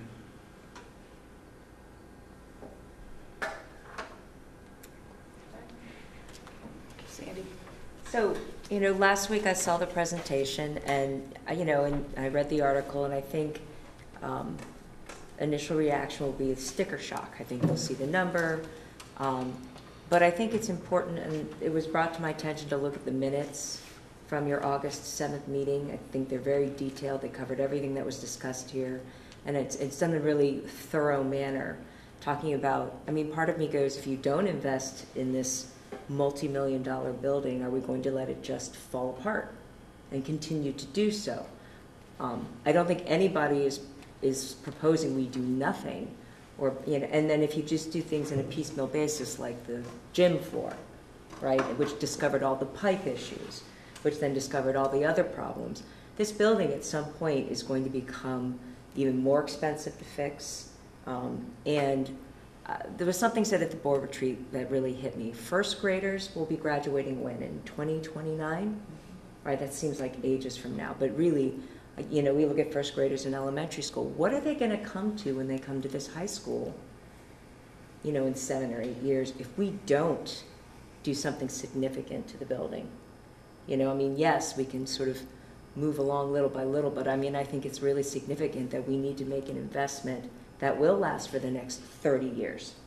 This isn't like we're making this like every 10 years and we're doing major bonds and, you know, investment in the building. We're saying we've waited a really long time. We've let the building honestly fall apart. We need to make a serious investment to get it where it needs to be to a good quality standard.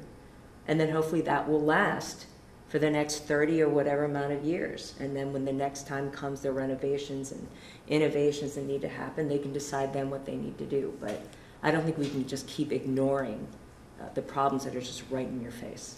And the kids are suffering. I think the community is suffering. I think the kids are. I think the education at MtAbe is excellent, but there's a definite impression that it is of a lower tier just because of the physical plant. You know, and that's not a very good thing for the kids. They notice it. You know, you hear it, you know, from them. They feel it. And they feel it, and they don't feel pride like they should be. You know, I look at the track. My son loves to play track. I mean, to run track. But our track field, I mean, that's not even included in this. It's an embarrassment. They can't even hold a meet here at MtAbe for the high school level because it's below quality. It's simply, they have middle school track meets, but they can't even hold a high school track meet. There and then is some athletic site improvements and repairs in this. Oh, there is some. Yeah. Which is good. But you know, I don't the think track it's the rubberized track, but. yeah, but the track program has suffered here. There's no doubt. You have a hard time attracting coaches to even do basic field, you know, the field track, because I think we haven't invested in saying we value, you know, these types of programs, and so you're not going to have someone commit themselves. It just all kind of sort of, I think, flows into another. So yeah, I definitely was impressed by the price tag, but if you really research it and you look at it carefully and you see all the work was done and all the thought that went into it, I don't really see a lot of other choices. So I mean, that's why I'm in full support of it. And if I could just add something, when we had the previous bond and I had to sign off on some documents that the bond had passed, one of the questions was, did you have sufficient support in your budget from year to year to provide enough that this wasn't related to deferred maintenance? And at the time, I told the administration that I couldn't sign that, yes. And even though we spent considerable money in the last 2 to 3 years, you know, this is a 50-year-old building. It's not brand new. And if you don't recognize that, then something, you know, this is not going to get any better. It's just not. Okay. The committee believes in MtAbe, and we want to see what's going on. We want to see MtAbe shine.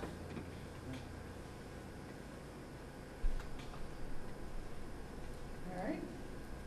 So, the motion on the floor is to approve the superintendent's recommendation for the bond project. You want to vote? Can I vote? Or do I stay out because I was on the committee? You're on this board, you can vote. All right. All those in favor of approving the superintendent's recommendation for the bond project, please say aye. Aye. Any opposed? I will oppose. Would you like that noted in the minutes? Yes, please. Any abstentions? All right, the motion passes. Okay. Thank you. All right. Our next action is to form a communications committee for the bond project. And we haven't really chatted about a charge since last week. We did sort of talk about it. Yeah. So I've been scratching away.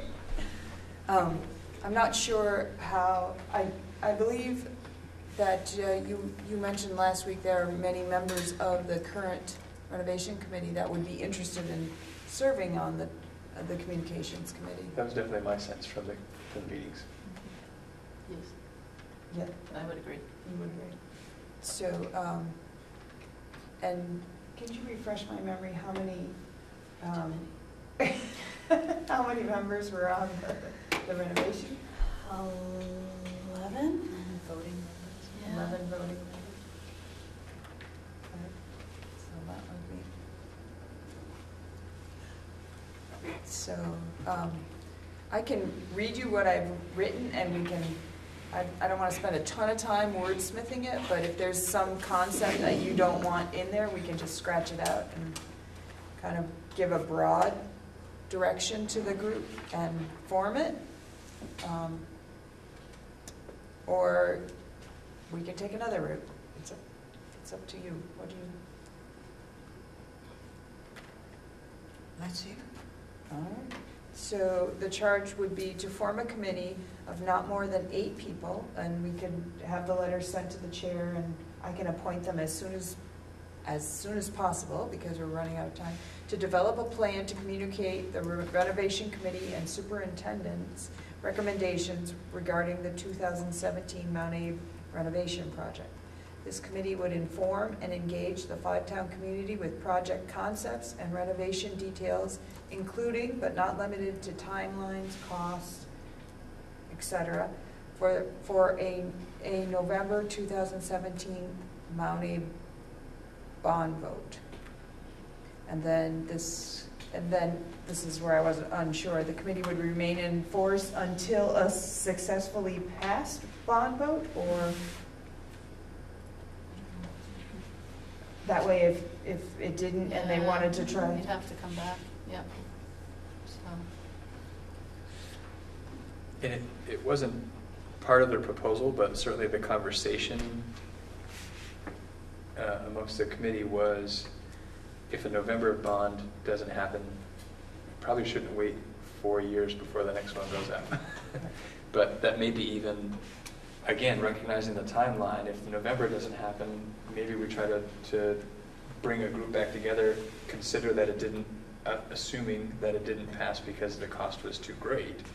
Think about how might we pare that down, go back out for another vote before the end of December even, to try and still, because again, if we miss that January window, we're going to tack on 5% to what the cost is going to be, and it's going to be even less affordable than it is now. So if we say until there's a successfully passed bond vote, then they would still be able to regroup without us having to meet, which our meetings, according to the board work plan, would be every other month. So this would allow them some freedom to regroup and do what they needed to do without us having to meet first to tell them what to do. So.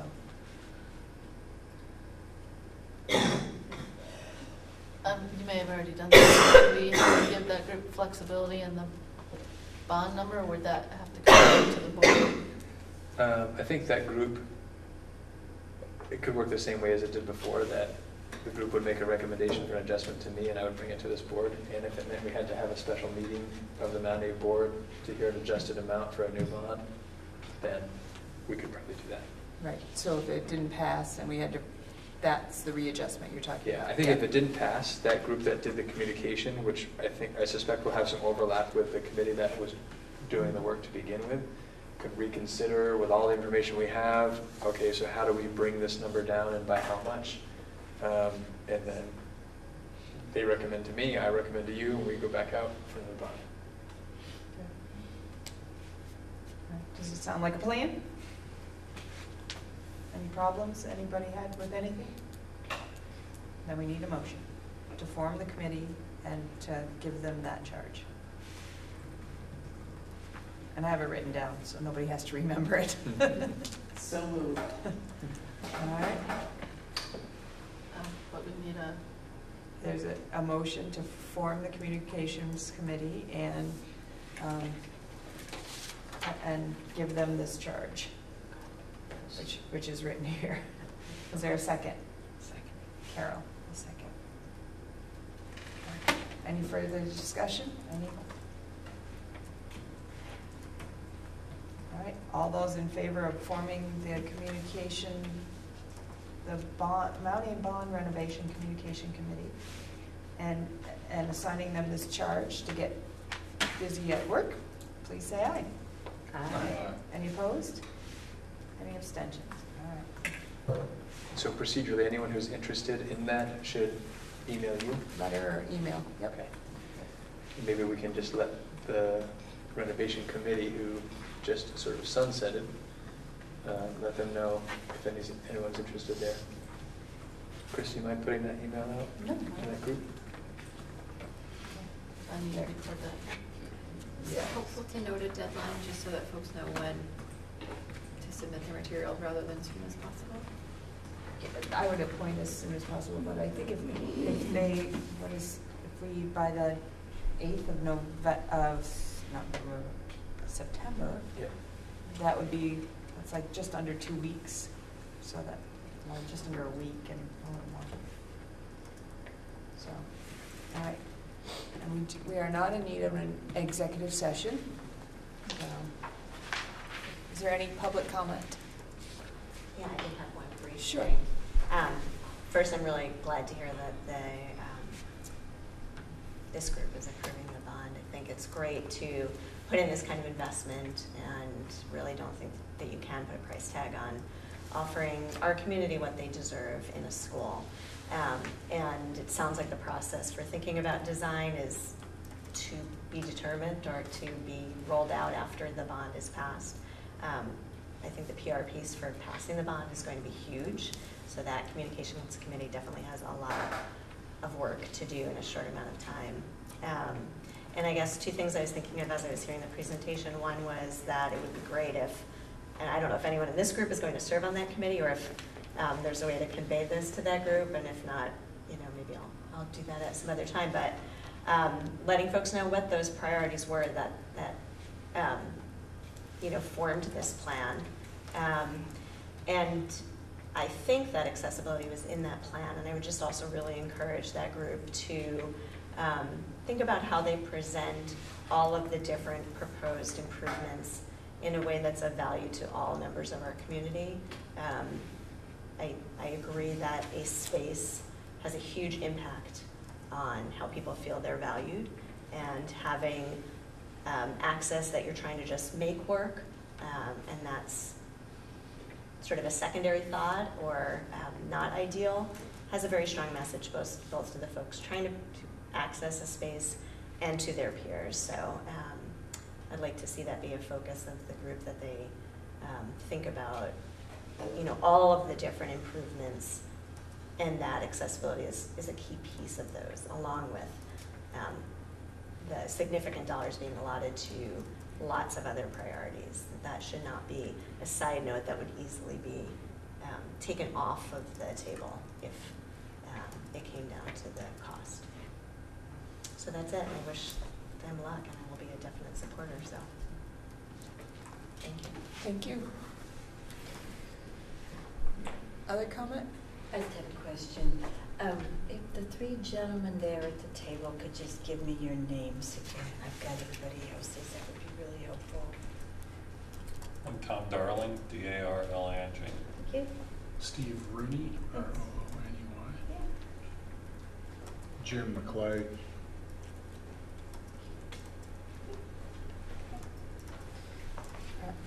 Sandy, by chance, do you have the meeting evaluation up? Oh, That you could go through that?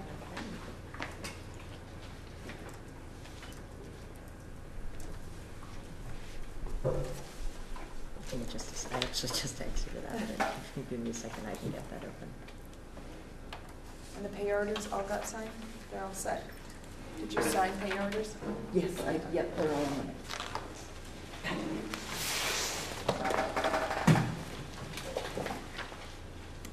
Thank you. All right.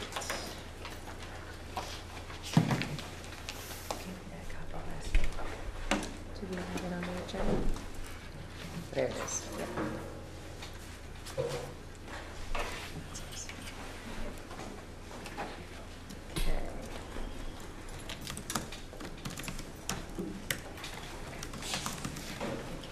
you want me to just read it out loud and get Yes, input? please. Okay. So what is the level of engagement of all board members? High, low, and any comments? Consensus?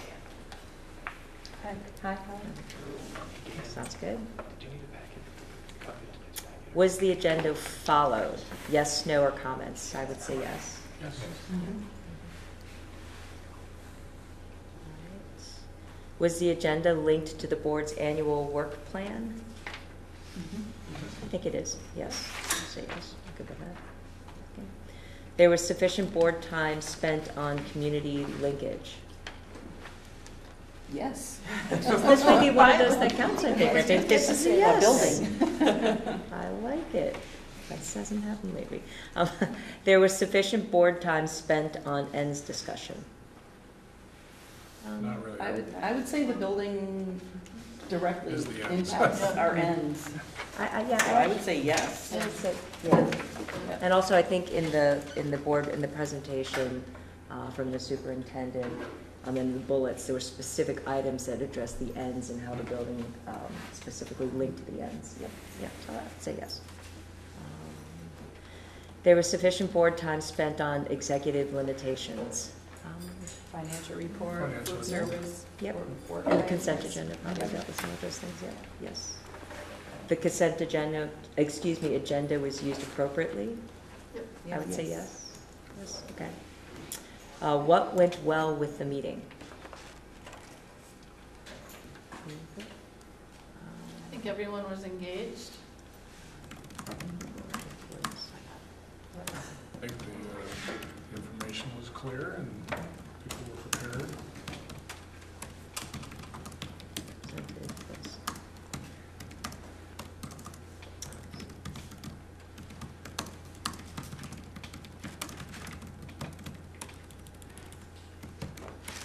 Now we had a quorum. Yeah, and we had quorum, and we stayed within our allotted time. Right, that's good. We're closing in. We started 6 minutes late, so. Okay.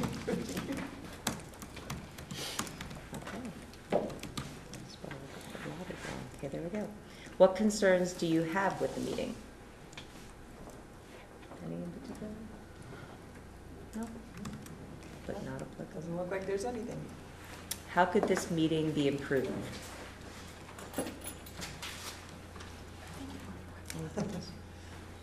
None of this? No comments. No comment. All right. Done. All right. How about a motion to adjourn? Motion to adjourn. All right, Steve, is there a second? I'll second. Barry? All those in favor of adjourning at 8:03, please say aye. Aye. Any opposed? Any abstention? Thank you. Thank you.